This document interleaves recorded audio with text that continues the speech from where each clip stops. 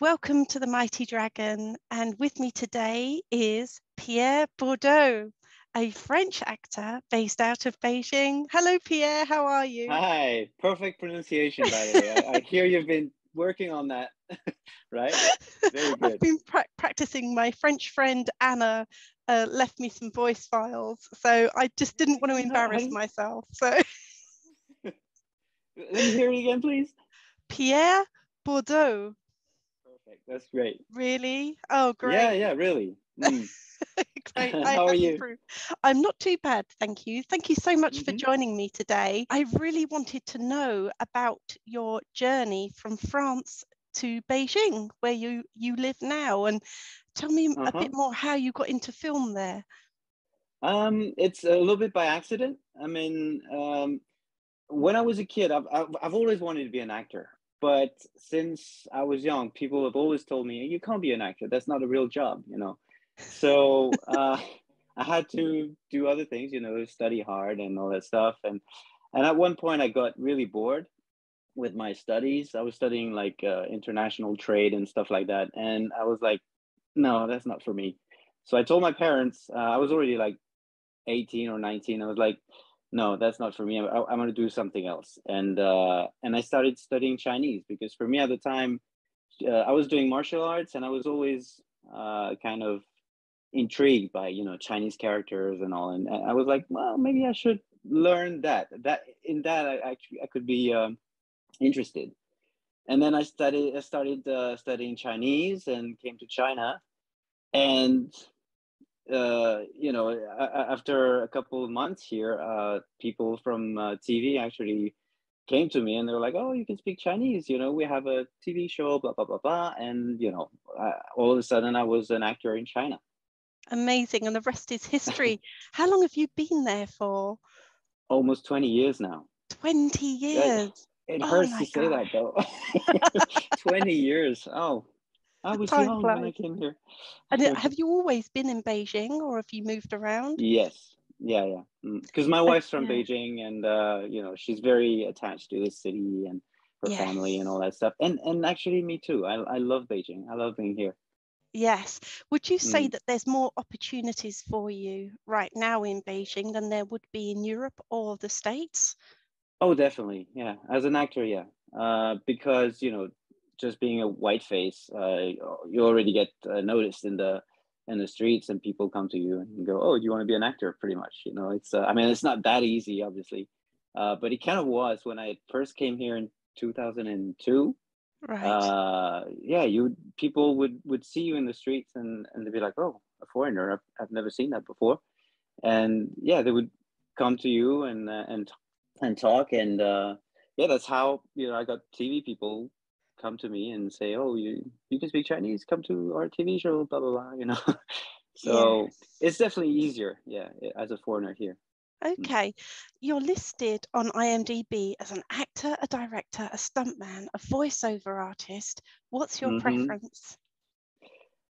It's hard to say. I mean, I think in terms of what I can do really well, I think acting is the best thing. Yeah. Maybe because I mean, I've directed before, but I'm not. I wouldn't call myself a director per se. I've directed a short and, you know, a couple of other small videos, but I couldn't call myself a director. I do a lot of voiceover and I enjoy it. And stunt work, I don't do it as much anymore because, you know, I'm 42 now. And I used to be young and it was fun. Now I'm not young anymore and it hurts. It's really painful. Yeah. Do you know what? I recently watched Jackass Forever and I just wondered how much that hurts them now. These guys are crazy. Yeah. And Johnny Knoxville still kind of does it. I've met him once. I've worked with him on a film before, and he's crazy. Yeah, I think you just have to have a slight bit of crazy there. I'm going to have to read this out, so I apologize. You shared in Facebook recently an interview of yours in which you speak fluent Mandarin. How many languages do you speak, and has being multilingual opened more doors for you? So I speak French, obviously. bit of English, a bit of Chinese. I mean, those three languages I'm pretty comfortable with. I can still speak a little bit of Spanish, which is not so much different from French. So I can Yeah. still understand it, but because it's been a long time, I've forgotten a lot. I can also speak a little bit of Russian, but that was only for a role that I worked on it. And now I mean, it's still there, but I can't have a conversation. And I can speak a little bit of Korean because I Wow. spent a year over there. But Yeah. in terms of how many languages can I really speak and have a conversation, a decent conversation with people, I would say, yeah, French, Chinese, and English. Right. And it does help here to be able to speak Chinese. I mean, it's not only that, I think it's a must. If you want to work in China, if you don't speak Chinese, it's just too hard. Yeah. How long did it take you to learn Mandarin? I'm still learning. It's still a lifetime process. It's hard. It's really hard. Yeah. It's, I mean, to be able to have a conversation with someone, I'd say it took me about at least 3 years Yes. to be able to understand and you know, but still, I still make mistakes, and you know that my tones aren't always right, and it's a work in progress. It Oh, takes a long time to learn a language, and the thing is, by yeah. learning other language, you kind of forget your own language. I don't speak French as well as I used to because I don't speak it as much as I used to, and now it's some of it is gone. Yes, my husband says the same about Welsh. He had a Welsh Right? education and he's forgotten most of his Welsh now. I was like, how is that Wow. possible? But I guess if you're in a different country, just permanently speaking that language, then it's quite easy to forget some of the words, I guess. Definitely, because your brain kind of switches, and yeah. I read too on your face. Sorry, I have been snooping around on your Facebook page Oh, that a as French you do. guy dubbing in Uh-huh. Mandarin, a British guy who speaks Cantonese in a Hong Kong movie. And I've said here, I assume these bizarre pieces of work are quite common for you. Are they? I mean, that was a bit much. I mean, there was like definitely all kinds of nationalities involved in that. But yeah, in voiceover, I've done voiceover in Chinese, in English, in French. I've done a bit of Russian also for a TV series. Yeah. I had to speak Russian for that.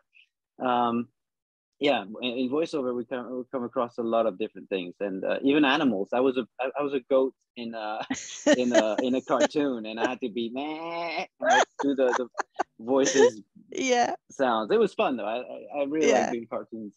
Mm. Sounds good. With your experience of the Mm-hmm. Chinese film industry, what do you see are the real strengths? I think they have everything they need to compete with Hollywood now here in terms of filming. What they have, you know, in lights and cameras, and you know what people can do. I think what they still kind of lack in a way is maybe uh, in post production. I can still see, you know, that they're not totally there, and also, yeah, script writing, writing stories is still a little bit, you know, I don't think it's as good as what we can see in Hollywood nowadays. But they're really, I mean, it's incredible how fast they're making progress here. When I came here again back in 2002, it was a lot of what we shot at the time was like, oh, you know, it was Yeah. pretty bad. And Yeah. within a couple of years, they've really made some awesome movies, and then also animation. If you look Right. at Noja, for example, which is a cartoon that I really like. It's definitely, it could totally compete with what Disney and Pixar produce nowadays. It's really good. So you know, it's Yeah. as an actor here, it's great to see that, because you see the whole industry evolving, getting into something very decent. It sounds like you joined just at the right time to see all of that Mm-hmm. evolution take place. So from TV series through to film, what's been your favorite project so far? I don't think I could choose one, because I have favorite projects, but for different reasons. If I had to pick one, I'd say probably Chinese Zodiac, because it was my first time working with Jackie Chan, and you know I had been Right. a fan my whole life, and being on set, which was an unbelievable set. It was like a jungle with a with a boat, with a ship actually in the middle, like a pirate ship, and you're in that studio and you're like, wow, you know, it's already amazing. And then Jackie comes to you and goes, hi, I'm Jackie, this is my show. Okay. You know, I was a bit starstruck at the time, Yeah. but then you know, you get into the work mode, and it's all it was amazing. And the level of filmmaking that they had at the time was also amazing. They really went like into, you know, Hollywood mode where everybody knew what they were doing, and it was a great experience. Now I have other great experiences, of course. Like I was on a Johnny Mo movie last year, and I really liked that one. Not so much for the filming, which was amazing, by the way, it was great and all, but because we had to go through boot camp to portray because we were playing soldiers, right? Mm-hmm. And we had to do a whole boot camp thing, and it was amazing. And I was also working with friends, so a bunch of actors. We were like kind of a band of brothers, and it was really, really fun to go through this experience, because it was hard, it was cold, it was tiring, you know, you name it. But it was also, you know, I have no bad memories from it at all. Fantastic. And in terms of your career, where do you see yourself, possibly behind the camera in the future, or? I would love to. I mean, I love directing. Yeah. A couple of years ago, I did. So I shot one short film for a 48-hour film festival. That was the Weihai Film Festival, and it was my first time directing. And same thing, you know, it's in 48 hours you have to come up with a script, shoot the film, and then edit it. And so it was a lot of, you know, problem solving and a lot of, you know, some difficult stuff. But I enjoyed the process so much. I was like, wow, this is great. And we won. We got best film at that festival too. So that was a big, you know, maybe I might do a bit more of that in the future. Yeah. So yeah, I like that. I like writing also, and I like also editing and you know, voiceover. I just like filmmaking, you know. Yes. But I think being an actor is what makes me the happiest when I'm, you know, portraying different people on screen. That's so much fun. You know? Yeah, I was going to ask you, as in your stunt work, what's the most craziest stunt that you've done? Well, first of all, as a stuntman, I've never done like crazy stuff, you know, like jumping off a building or, you know, being on fire or getting hit by a car or stuff, which I know a couple of people who do that, and I'm totally in awe, you know, because these guys are great.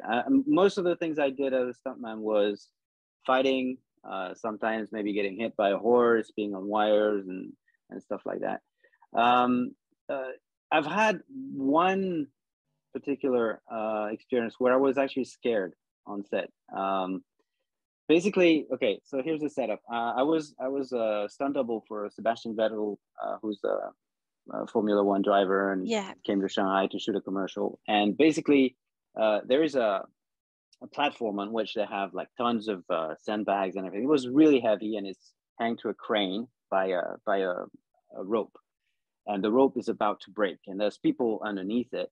And so the main character was supposed to jump over a lake, and then or get on the other side, push these people out, and then the crane, I mean the rope would break, and the things would fall on the ground, and hopefully they wouldn't be squashed by it. So the stunt, it was me.